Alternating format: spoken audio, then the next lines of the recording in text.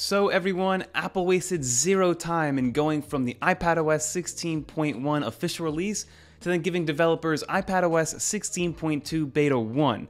And from the look of the screen behind me, you can see that we have extended monitor support back, as well as another feature that was promised at the WWDC keynote in June that hasn't released with even 16.1. So let's talk about iPadOS 16.2 because there are some things that are very worth talking about.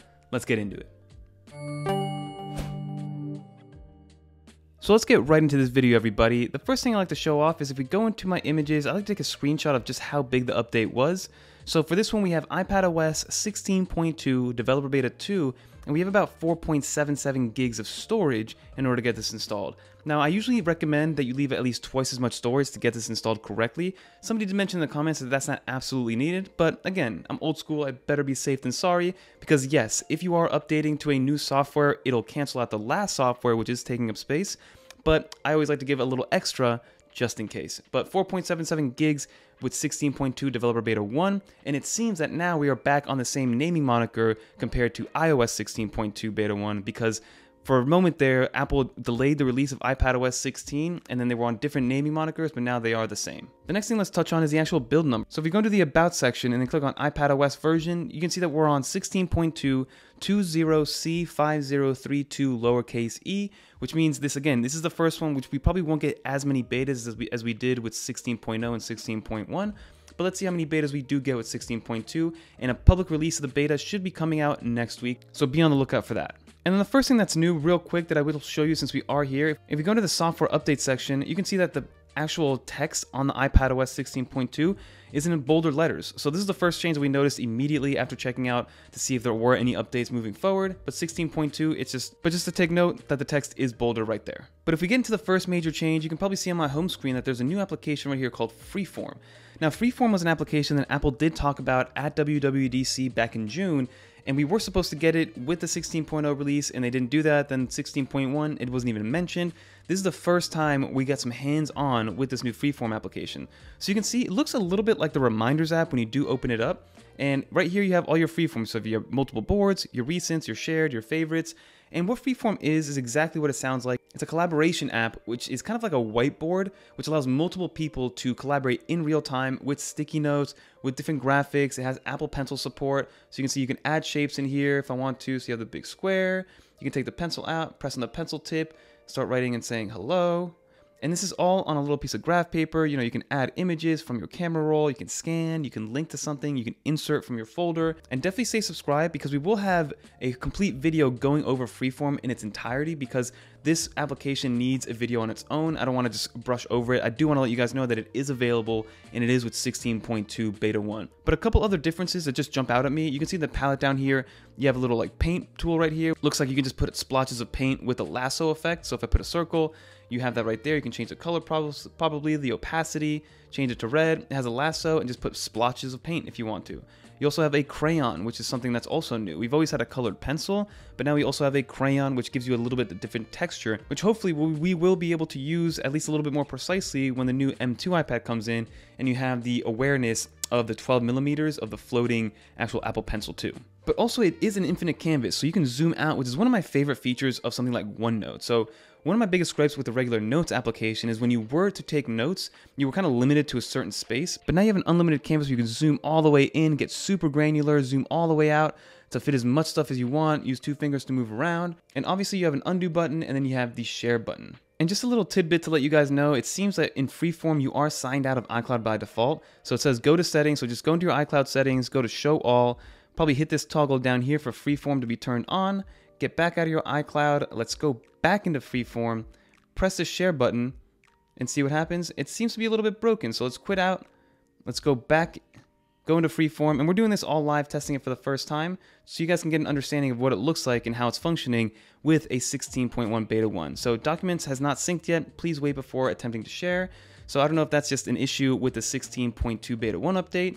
And then you also have a new, so you can start up a brand new one, rename it up here, and do whatever you see fit. You can hide the grid as well. So these are all options that require an in-depth walkthrough of actual Freeform and the collaboration feature, because I want to know how many people I can invite who has ownership over that? Can I have multiple admins? Can I have multiple users that have the same amount of admin access? Because I'm curious to know, are there people that can just view the document?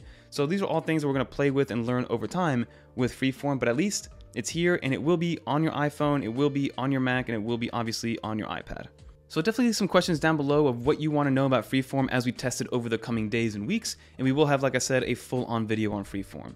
But then the million-dollar question is, do we get extended monitor support back? And obviously, if you watched the beginning of the video, you know that we did get extended monitor support. But I want to show you guys there's one thing that is new with it, and I also want to show you how long it takes for it to turn on. So right up here, I have a 27-inch 4K monitor, and I will connect it via Thunderbolt directly into the monitor. So let's plug it in. So we'll give it some time to turn on. Again, it's charging already. You see that this is right new, so that external display, a little kind of notification drop down to let you know that you are connected. It happens a couple of times, so it's not perfect. You can see it's going in and out right there. So hopefully it does eventually pick itself up. And normally by that third attempt that it's trying to connect to the monitor, it will do it. Now, I'm not 100% sure if it's because of this particular monitor, and maybe if I had a studio display, it would connect a little bit more seamlessly, but this is what I'm dealing with. And this is a high-end 4K 27-inch monitor, which should be working perfectly. Let's zoom out a little bit so I can show you guys what it looks like again. But here we have Stage Manager again, everybody. It's exactly what we had before. So if I go in, open up multiple applications, these are applications that I had to open from before. So, you can make them bigger, make them smaller. I think I've had only one springboard reset, which is when you get that little dial and it just resets the home screen. But outside of that, it works relatively good. Like you can see, I'm in LumaFusion, I'm scrubbing through timelines. I go into Twitter, we have notifications. I can go in here, type whatever I want to type. It seems to be working. I can scroll over to the left here to get a shelf, or I can grab one of the applications and move it into the shelf just to have it there for later. I can pull up the dock and it's pretty responsive. I can click on the top right to get the control center down here and still be able to use it and get your options right there. And just so you are aware, extended monitor support by default will be in Stage Manager mode. So there is no split screen versus down here, you can see that Stage Manager is turned off. So if I want to split screen down here, I'll grab Safari and then scroll down here, grab another Safari, and split view it like that, but up here, it'll still be in that kind of Stage Manager mode-esque. But again, if I want to go over here, press on Stage Manager to turn it on, then I have Stage Manager running on both the bottom actual iPad and then also on the extended monitor. So far, it's definitely more stable than it was with the original release at 16.0 Beta 1, but I'm just hoping it gets finalized with 16.2 and it gets out to all the iPads.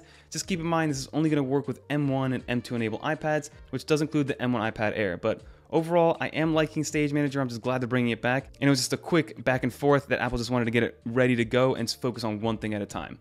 But let's do one more thing, check battery life, and then get out of here. So like I said, let's check battery life real quick. So let's go into the settings. Let's go down into battery and see what we've been dealing with. Again, obviously this is brand new. We haven't been on iPadOS 16.2 for very long, only a couple hours. But you can see we're doing about 3 hours and 45 minutes of screen on time over the last 10 days. Day like Tuesday, we have 8 hours and 41 minutes on about 125% charge. On this day, we had 8 hours and 43 minutes on about 150% charge. So if you're doing a lot of intensive work, which is normally what I do, right? So we have the Photos app, which is Affinity Photo, LumaFusion taking up most of my actual energy and battery performance. So if you are using task-intensive applications, you will get 5 to 6 hours of battery life. But if you're strictly using web apps in Safari or watching video in Apple TV Plus, then this thing will last you 10 hours. And I'm excited to get the M2 iPad Pro to see if it's worth it in any situation. Maybe faster export speeds, maybe better battery life, maybe brighter, like something. I want to see if there is something different because this is still a beast of a computer in my mind. And yes, I said computer, but let's see if the M2 iPad Pro is any more of a better computer than this one is. But let's get out of this view and finish up the video. So that's pretty much going to do it for this video, everybody. Like you saw, there was 2 major updates to the 16.2 Developer Beta 1, and that had to be Stage Manager / extended monitor support, which was brought back to iPads. And just as a caveat, this is only going to work with M1 and M2 powered iPads, so that list is pretty small. This will not work with the A12X and the A12Z chip, which is on the 2018 and the 2020 iPad Pro. So extended monitor support will only work with the new M2 iPad Pros, the M1 iPad Pros, and then also the M1 iPad Air. So the iPad Air still remains the cheapest way for you to be able to A, get an M1 chip, and then B, get extended monitor support on your iPad. And then second was this Freeform application. So think about Freeform as this full-on collaboration app. It's as if, Apple took what Google has been doing for years with their 3 separate applications and they bring it into one, into this like clipboard, whiteboard style collaboration mode, which you can invite as many people as you would like and work in real time, which will get better with iterations and with betas as they get newer and newer, because right now it's still not perfectly stable, but for the most part it really is. But that is pretty much it from a feature standpoint, and I'm sure Apple is going to iterate on this because again, Stage Manager still isn't perfect, still a couple of resets, but still a lot better than it was when it initially released with 16.0 beta 1. But that's going to do for this video, everybody. If you did make it to the end, leave a little dolphin in the comments down below so that I know that you made it to the end. And let me know in the comment down below, what do you guys think about Apple removing the extended monitor support, then bringing it back, but then giving Stage Manager to more people, which I'm all for. You know, the more iPads that are using Stage Manager, the more Apple can learn from the UI and learn from what users like with and dislike with Stage Manager. But I wish extended monitor support did come to the rest of the iPad Pros, even though some of them only have 4 gigs of RAM. But that's going to do it, everybody. If you want to watch some more iPadOS, iOS, and macOS content, click on one of these videos right here. But until next time, everybody, I'm Fernando, and I'm out of here. Peace.